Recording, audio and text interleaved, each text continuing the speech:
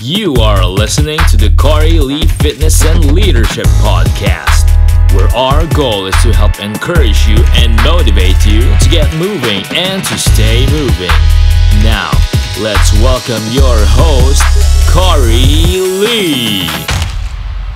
Good morning and welcome to the Corey Lee Fitness and Leadership Podcast. I hope today helps encourage you and motivate you to get moving and to stay moving.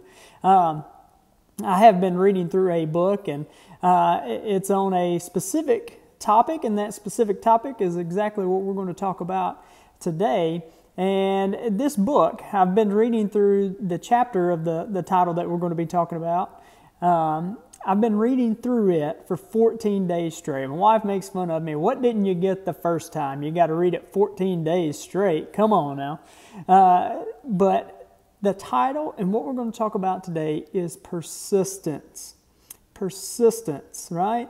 Persistence, you've got to have it. If you've got a goal, to lose weight or increase your max clean, or if you've got a goal to open up your own business, or maybe you already own a business or in a leadership position, you want to take your business from here, and there's a place over there that you want to go.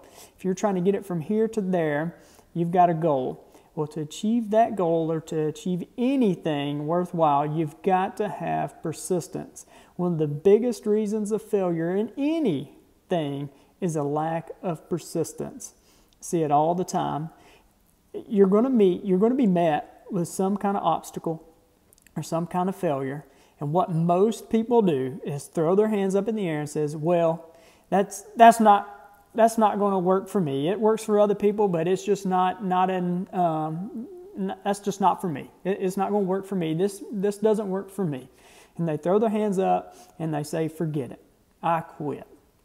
Well, I can tell you, you're going to be met with hard times, difficult times, obstacles. No matter where you go, you've got to persist. And in this book, what I'm going to read to you is just a small line.